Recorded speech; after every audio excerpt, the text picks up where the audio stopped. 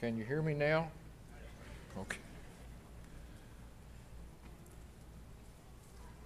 Sitting there a few moments ago, I realized that I have actually called this place home longer than anywhere I've ever lived. Born in Canepa, Texas, moved from there for several years, moved back. But as far as time is concerned, I call this place home more than any place I've ever lived. I know that's true of Scott.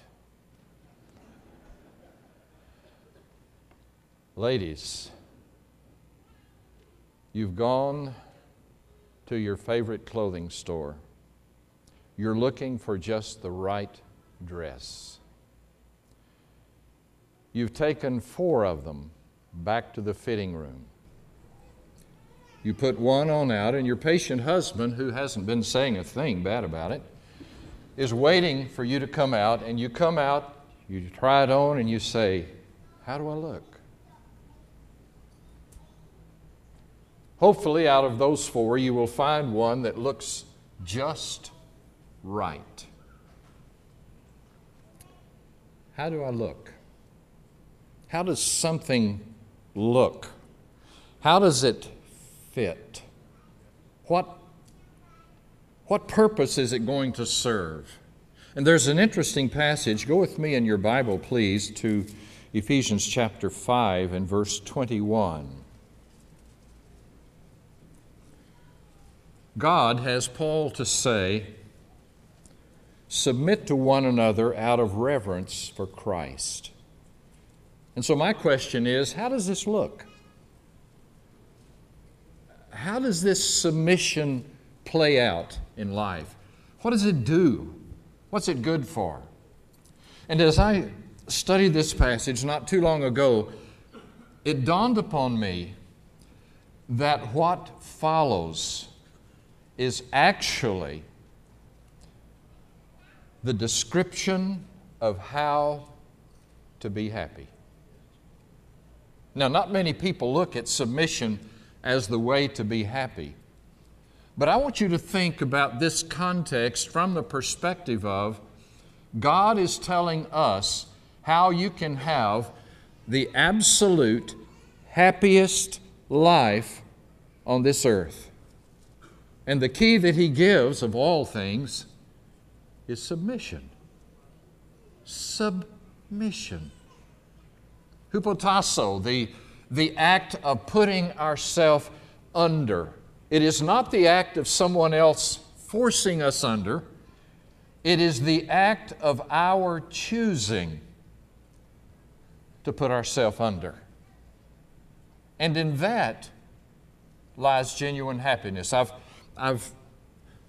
was about to do a wedding ceremony for a couple many years ago when I was working in Fort Worth at Westbury, and the couple wanted to be married, and I said, now there's one passage that I always include in my wedding ceremony, and it's this passage. And they said, we don't want it. I said, well, I don't do weddings that doesn't have it.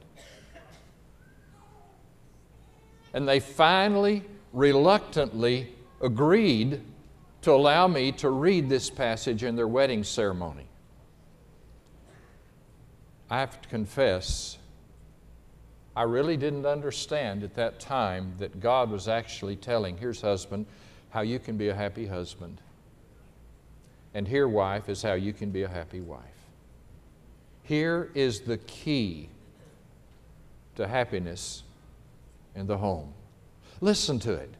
He's obviously going to be talking about Christ in the church, and if you want to get right down to it, here's how to be a happy church, is submitting to Christ. But listen as we read together, and go with me because we're going to spend a good bit of time in the text itself. Chapter 5, verse 22, Wives, submit to your husbands as to the Lord. For the husband is the head of the wife, as Christ is the head of the church, His body, of which He is the Savior. Now, as the church submits to Christ, so also wives should submit to their husbands in everything. A wife who is willing to seek to have the same relationship with her husband that this church seeks to have with Christ is setting herself up to be a happy wife. And yet so many women who read this passage do not see this as the key to happiness. They see it as the key to slavery. They miss God's point altogether. You see, if I see it as slavery, then I'm going to have to keep score on my husband. I'm going to have to keep a record of how good he's been to me. I'm going to have to keep an account of how bad he's been to me. And every time we have an argument, I'm going to have to remember all the bad things so I can bring them all up and tell him how bad he has been. And that's what they see this as. They do not see it as the means of how to be a happily married woman. And the husband, it has been so interesting in premarital counseling how the husband smiled during this first part, girls. See, honey, I told you. Told you. How can a husband be happy in the home? How can he have the most fulfilling life as a husband? And here it is. Husbands, love your wives just as Christ loved the church and gave Himself up for her. There's a lot of husbands, if they would actually accept what God has had to say, could have a happily arranged marriage. They could enjoy it. But sometimes men are so busy being, pardon the expression that comes out of Southwest Texas, the bullhead of the house, that they're having to watch their wife, and they're making it their business to make sure she adequately submits to his authority. And rather than giving himself up wherein he will find a deep kind of joy, he settles for the surface joy of being the king of the mountain rather than the servant on the mountain. And so what God is actually giving to people is the key to happiness. And so many people don't see it that way. They see it as the key to slavery. Listen as he continues. Verse 26, to make her holy, cleansing her by the washing with water through the word, and to present her to himself as a radiant church without stain or wrinkle or any other blemish. Obviously, he's mixing up the metaphor of husband, wife, Christ, and the church. But do you think Jesus loves this church? How much do you think He loves it? Then that's how you husbands can be happy, by the way you love your wives. You love your wife like Jesus loves this church, and you're setting yourself up to be a happy husband. You don't have to keep score. You know what Jesus does with scores? When you ask Him for forgiveness, the score's gone. It's gone. You don't have to keep record of wrongs. You don't have to remember grudges. You don't have to harbor hatred. You forgive. You love as Christ loved the church. In the same way, husbands, I'm in verse 28, in the same way, husbands ought to love their wives as their own bodies. He who loves his wife loves himself. After all, no one ever hated his own body, but he feeds and cares for it, just as Christ does the church. For we are members of His body. For this reason, a man will leave his father and mother and be united to his wife, and the two will be one flesh. This is a profound mystery, and he says, I'm talking about Christ and the church. However, each one of you also must love his wife as he loves himself, and the wife must respect her husbands. This is how a wife can be happy. This is how a husband can be happy. No grudges kept, no bitterness stored, no garbage bag of wrongdoings always kept and reserved in case of emergency to be dumped out on one's mate. Submission, how to be happy. Children, you're next. Here's how you can be a happy child. And it doesn't make any difference if you're 2 or 20. Here's how you can be a happy child. Children, obey your parents in the Lord, for this is right. Yes, but wait a minute. God wants you to be happy in your home. He wants you to enjoy being reared by your parents. Obey them. Oh, that's not what makes me happy. I'll tell you this. If you want to be happy all your life, the principles of submission that you learn as a child will work in marriage. It'll work on the job. It'll work in a whole lot of places where belligerence fails. I have never seen a happy, rebellious child. Have you? Have you ever gone to a restaurant and watched a family with 3 obnoxious children? Nobody's happy. Nobody's happy. See if I ever bring you to this place again. Have you ever been back to that same restaurant and have seen a family with 3 children? The children behave. Mother and daddy converse. And I embarrass them. I have often gone over and said to the parents, I really appreciate the way your children are behaving. I've had some interesting reactions. You don't see them all the time. That's one reaction. Another reaction is, it's not easy. Nobody said it would be easy. I want you to notice that the scripture read for your hearing and the song that was led just before I got up here was about the Christian armor.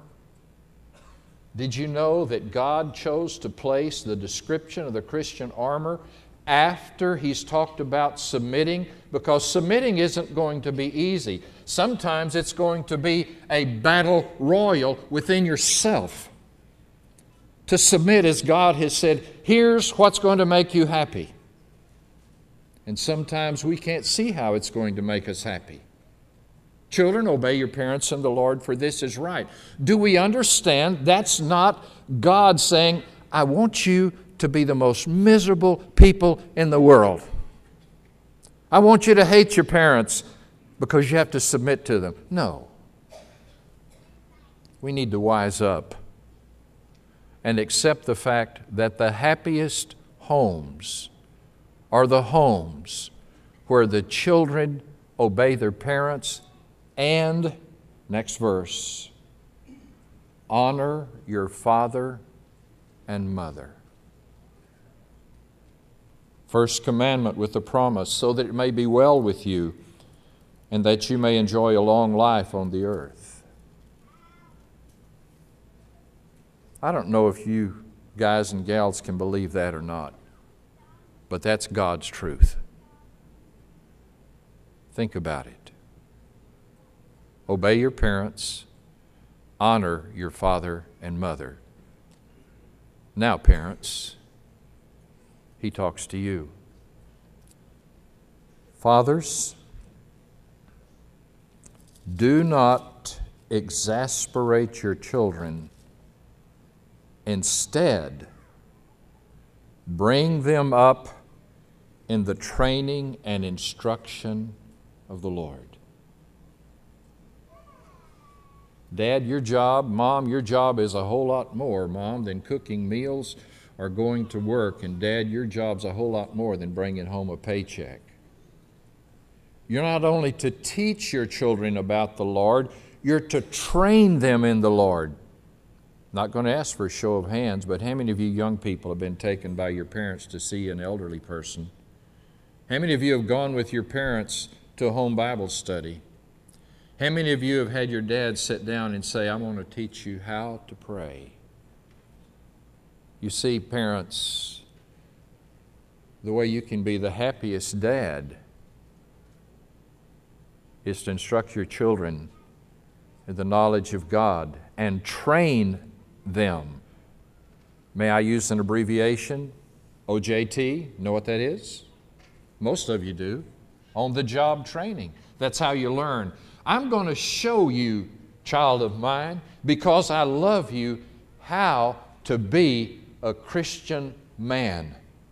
I'm going to show you, child of mine, how to be a Christian woman. I'm going to show you what a Christian husband looks like. I'm going to show you what a Christian wife looks like. I'm giving to you the keys of happiness. I do realize sometimes it comes down to it just because I said so, but may that be among the last resorts. Go with me. Let me show you how. That's how to be a happy father, happy mother. I'm going to show you how. Slaves. Now, some of you call yourself that in relationship to your employer. It may be that if you're an employer, you may see yourself in the role of master. But I want you to go back, first of all, in your mind and assume, can you do this? That you are either a master or a slave, and you're sitting in this audience, and for the very first time, this epistle is being read to you. Now, you can nod in agreement about the husband-wife thing. You can surely nod in agreement about the parent-child thing. And then he says, slaves, obey your masters with respect and fear and sincerity of heart, just as you would obey Christ. Did you know what he just gave them? He gave them the key on how to be a happy slave. A happy slave. How can slaves be happy? What right do they have to be happy? Somebody else owns and controls them. Somebody else tells them when to get up and when to go to bed. How can you be happy when somebody else is running your life? Because as a Christian, you know that the only person running your life really is Jesus Christ. He's running your life. And when you work for this person, when you slave for this person, when you go to your job, go to it as if the big boss was Jesus Christ, because He is. How many people hate to go to work because they don't go to work as if they're going to serve Jesus Christ? I hate my job, hate my boss. Then rethink it. If you want to be happy on the job in spite of, then look at your job as if you're working for Christ. Listen to the text as we go further. Just as you would obey Christ, verse 6, obey them not only to win their favor when their eye is on you, but like slaves of Christ, doing the will of God from your heart. Serve wholeheartedly, as if you were serving the Lord, not men, because you know that the Lord will reward everyone for whatever good he does, whether he's a slave or free.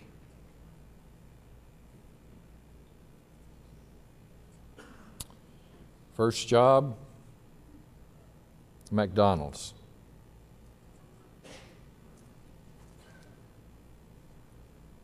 Pays not much, floor's greasy, and not all the customers are nice. Can't wait to get out of here. Go to work at McDonald's as if Jesus were your boss, because He is. He bought you, and He paid for you, and He owns you, and He's building a house for you in heaven. Masters, bosses, how can you be a happy boss? Treat your slaves in the same way. Do not threaten them, since you know that He who is both their master and yours is in heaven, and there is no favoritism with Him.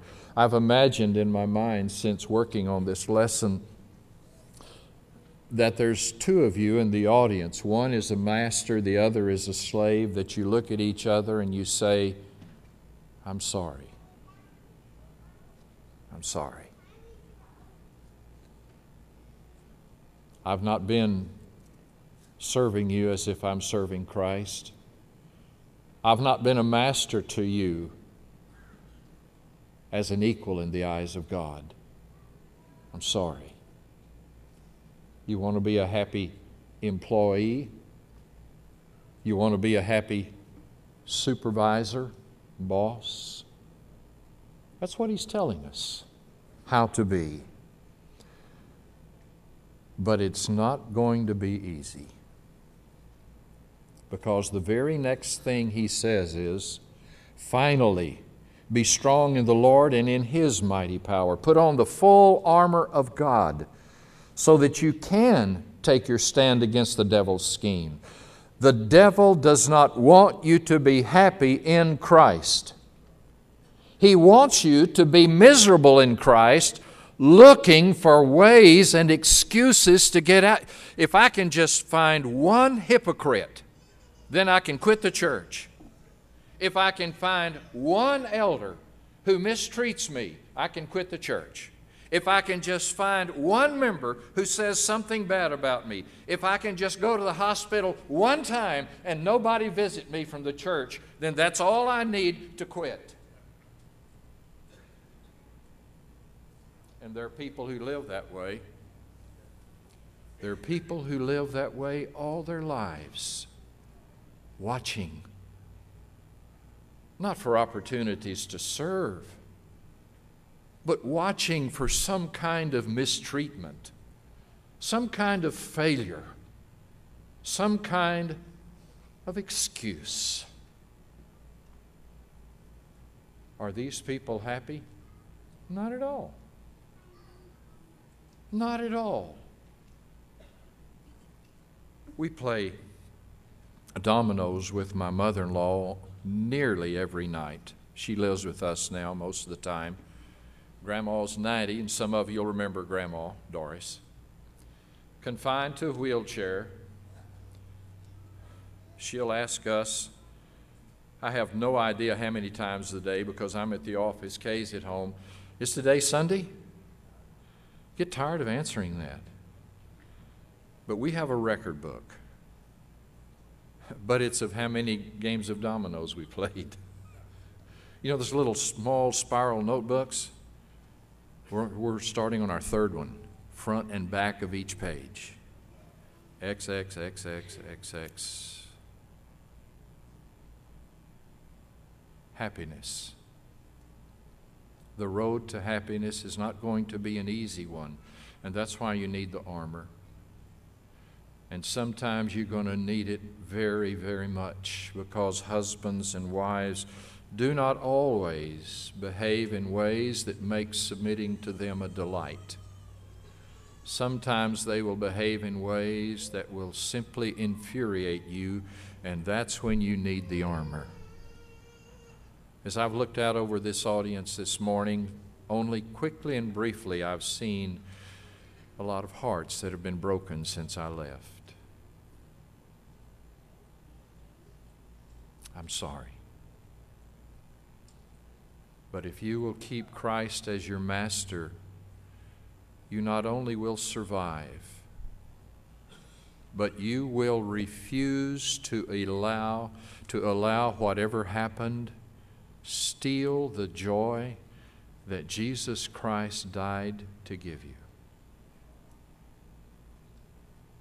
If you're harboring resentment against a mate, against a parent, against a child, against an employee or an employer, all you're doing is allowing the devil to rob you of the joy that you want and should have in Christ Jesus. But it's not easy. You can tell by the armor that they're not going to scuffle. It's going to be a war. It's going to be a battle. It's not going to be easy. Put on the full armor of God so that you can take your stand against the devil's scheme.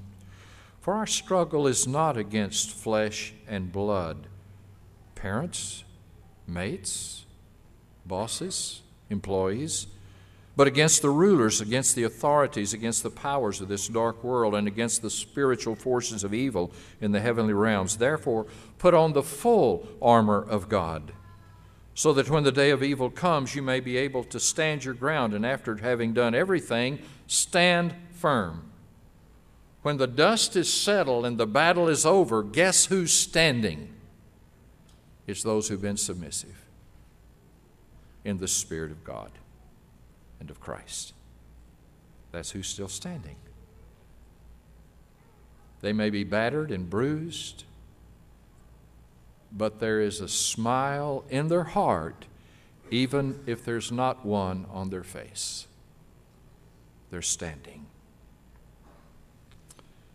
Stand firm then, with the belt of truth buckled around your waist, with the breastplate of righteousness in place, and with your feet fitted with the readiness that comes from the gospel of peace. In addition to all this, take up the shield of faith, with which you can extinguish all the flaming arrows of the evil one. Take the helmet of salvation and the sword of the Spirit, which is the Word of God, and pray in the Spirit on all occasions with all kinds of prayers and requests. With this in mind, be alert and always keep on praying for all the saints.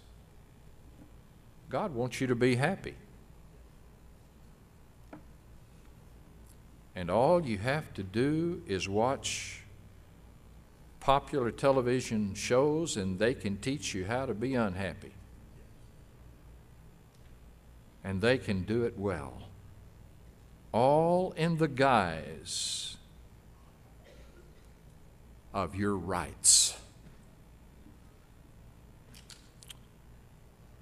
That's a lesson. We're going to stand and sing a hymn of invitation, because there may be someone in this audience. I can hardly imagine that there is not someone in this audience who needs to be baptized into Christ today.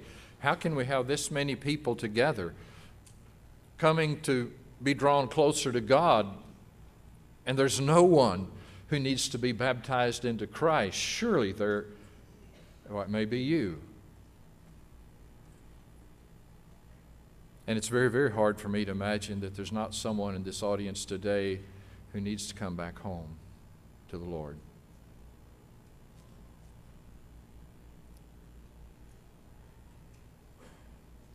If you knew you were going to die this afternoon, could you say, "It'll be all right"? That's what God wants for you. You see, that's the ultimate happiness. To be able to say, "It'll be all right." If you need the prayers of this congregation, it would be their privilege to pray on your behalf. Does your heart need to respond as we stand and sing?